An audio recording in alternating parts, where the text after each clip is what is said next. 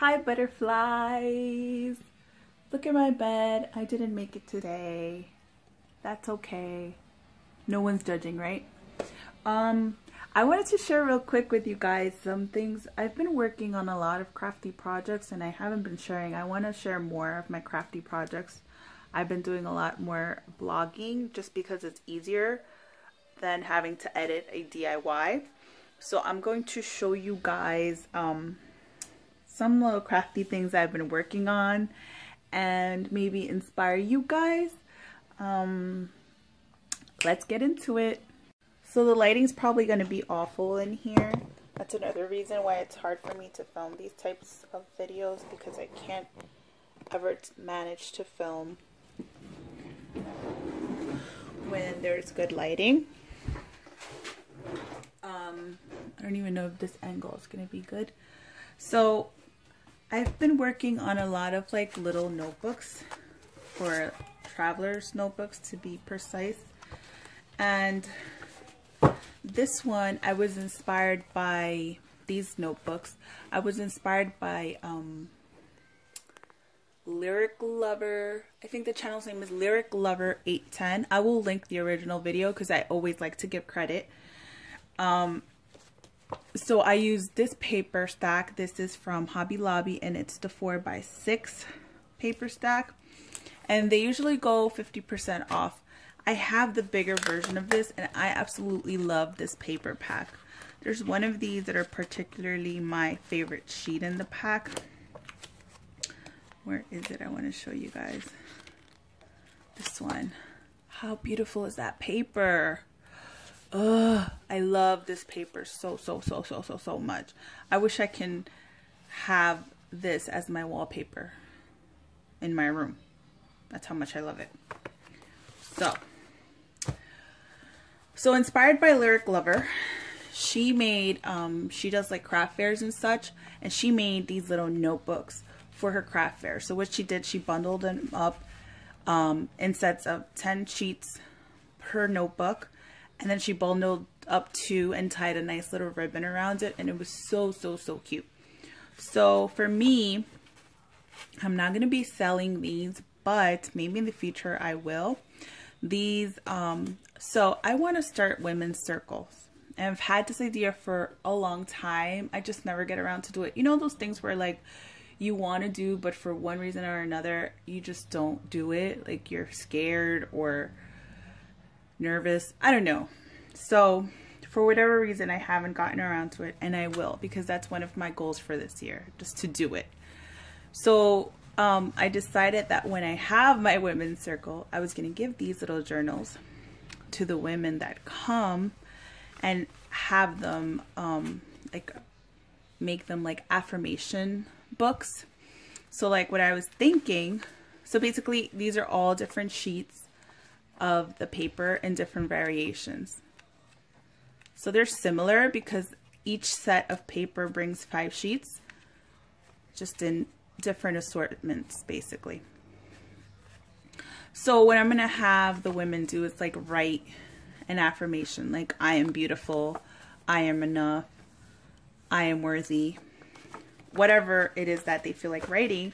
And then they can have these take home with them, and then, you know, make it a habit to just write different affirmations. And then whenever they feel like they need a little lift me up, they can just look into their notebook and they'll have this. It's so cute and so quaint. So I made 1, 2, 3, 4, 5, 6, 7, 8, 9, 10. So yeah, I made 10 from one paper stack. And so I've been working on more notebooks, and this one I have a bunch of paper. You know, that's what crafters do. So I said, you know, how can I possibly use it? So I did the same thing. I just started making it into notebooks, and I sort of like that little like rough edge to it. So I think in the future, I'm just going to leave like a rough edge to it. I don't mind it at all. You know, like we're so worried about being so perfect, and I hate perfection when it comes to like art and crafting. I just don't think it's possible, or that it should be, you know, one size fits all. So I did the same thing here, and I didn't even staple these. You can insert these in like your traveler's notebooks. I made various sizes using different things. So this was using like a paper stack that I had lying around, and it's huge. The thing with these papers, they lend themselves quite nicely to make these books because they're not like your typical hard cardstock. They're more like computer paper cardstock. So they lend themselves quite nicely to making these kinds of things or notebooks. Now this, I used my Molly and Rex cards. I love these. I love these cards. I love anything floral and girly and pastel-y, and so I use these because I love it so much too. So I use one of the cards, and then I use like plain white paper, computer paper, and I did staple this one. But I don't find it necessarily if you're gonna have a traveler's notebook and maybe you want to change out the sheets every so often, just to leave it loose with the bands, it stays in there nicely. And then this was another set that I made using another paper stack from, I specifically got this one from Michaels. And of course butterflies. And then for this one I used, a while ago I had hauled a $4 grab bag from Michaels, and I got a bunch of coloring books. So in another video, I don't remember now this time around whose video it was, but they had used coloring pages in their traveler's notebook I should say, and I thought it was such a great idea to make use of this paper. You know, you can color here while you can also make lists and notes and things like that. So I thought it was perfect, and so I made two, and I did the same thing here. I thought it was so cool, and I'm using the paper, and I'm using what I have in my stash. And then I made these specifically for me, because I want to keep these. I had bought two of this paper stack, that's because I like it so much. So I had bought two because it was on sale. I don't really think that, honestly, at $9 is worth it, because you can get the bigger paper pad for $9 when it's on sales too. So for me, paying $9 for this, and even the $4.50 for me, it hurts sometimes because you can get the Michaels Hot Buys for around the same price. So I guess we gotta pick our battles. So oh, and then I didn't explain that I love rounding the corners in these notebooks. I think it just gives them a little extra something. I also thought if you have like one of those cute little like corner punches, which I'm eyeing at Hobby Lobby. My Hobby Lobby sucks. I live in New Jersey. I guess you would consider it northern New Jersey. There's just one Hobby Lobby around here, around my local area. The other Hobby Lobbies are around 45 minutes to an hour away, and I'm not traveling that far. But my local Hobby Lobby sucks so much. Like they really haven't put much of their stuff on clearance. I did find a couple of things, but it was mostly like the paper crafting. I'm seeing people haul stamps. I'm seeing people haul punches and things. I've been going back and forth because I love punches and I use them when I've done the craft fairs. And so I'm looking to get like one of those, what do you call it? Like tag punches.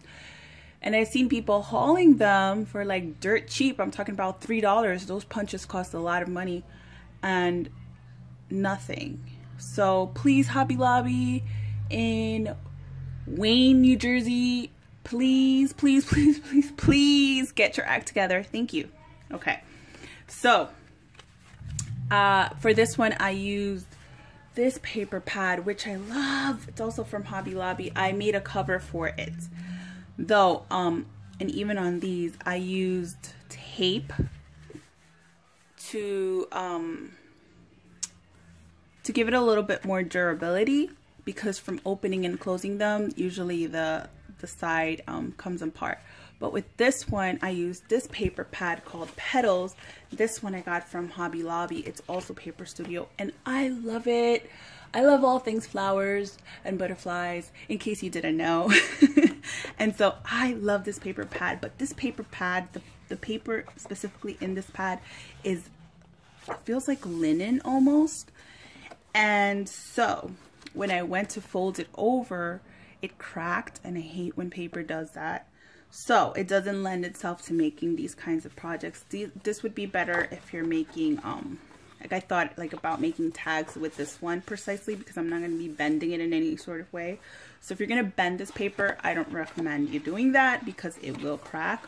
And if any of you know any tricks so that the paper doesn't crack, let me know, because it really annoys me. But this paper, look at this. Jeez, this paper is so lovely. The first day when I got it, I was actually with my sister, and I could not stop looking through the pages. I was completely obsessed, and I still am. I thought of like imagine this as a traveler's notebook cover. Like, how cute would that be? But being that it's gonna crack, I'm a little bit scared now. I want to end up ruining it, and then I'm gonna laminate it, and it's gonna further make it even more stiffer. Oh, that's so beautiful. Oh man, this paper is so gorgeous. I saw someone, I think, make a cover with this one.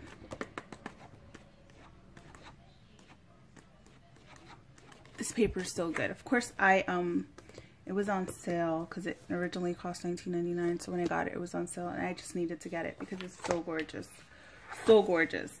I haven't gotten any of the new Michaels or newish Michaels paper hot buy. What am I trying to say? Hot buy papers. They have a lot of wonderful like floral and butterfly ones, but honestly, I have so much in my stash already that I would love to use it before I purchase any more. But this one was just one that I had to have. I had to have. Like, you know how there's some things you just have to have because you fall in love with it? This was one of those things. So those are my few little projects I've been working on. Oh, and I also found these cute little rulers at Target for $2.99, and it brings 10. I figured it would be nice to like give these to your crafty planner lover friends. And then I found more of these.